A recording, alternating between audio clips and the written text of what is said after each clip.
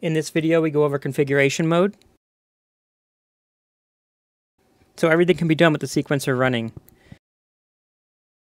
So you can enter configuration mode from any primary mode by pressing the home and function buttons. To exit configuration mode, you just press home. When you're in configuration mode, you can see the LEDs above the pitch and time buttons are blinking in double time to indicate that you are in this mode. This is where you can set your sync, MIDI in and out channels, enable or disable the USB MIDI output, and other settings. So for sync in, you have internal, MIDI, and DIN. If you set sync to internal, the Avalon will only sync to the internal clock. If the unit sees MIDI sync messages coming in via the USB or DIN MIDI inputs, it will be ignored. If you set sync to MIDI, it's going to use the internal clock until it sees a MIDI clock, either from the USB MIDI or DIN MIDI inputs. And the MIDI clock will override the internal clock. This is the mode the unit ships in, just to make sure when the user gets it home, it's going to play no matter what. So if you're trying to sync it up, it'll automatically sync to a MIDI device, or if not, the internal sequencer. The internal sequencer will take over. When DIN sync input is selected, the internal sequencer will not play and will be controlled by the DIN sync clock, start and continue messages.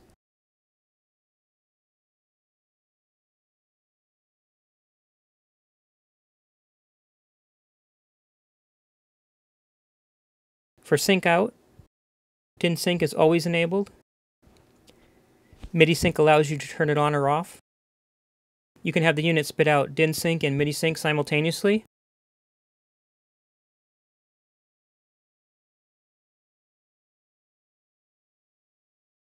Or just DIN sync by deselecting MIDI sync. Now for USB MIDI, you have separate control over the MIDI output versus DIN MIDI, which is always enabled. When the LED is on, it's enabled. When it's off, it's disabled. MIDI input data is merged from the DIN MIDI and the USB MIDI input, so they can both be used at the same time. If you have sync in set to MIDI, it's going to grab the first clock that it sees. So if it sees the USB MIDI clock first, it's going to sync to that clock and ignore any subsequent clocks coming in via the DIN MIDI, and vice versa. If it sees MIDI clock from the DIN MIDI input first, it's going to ignore any additional clock inputs it sees from the USB MIDI input. For the MIDI input and output channels, you simply press and hold the button and select which channel you want on the 16 step buttons.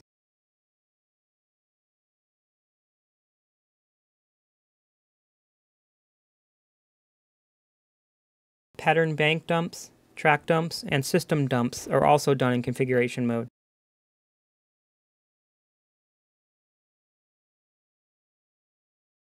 If you want to dump the entire machine state, including all patterns and tracks, you would press System to send or receive the sysex. So if you have your sysex program ready and you hit System, it'll transmit or receive the machine state.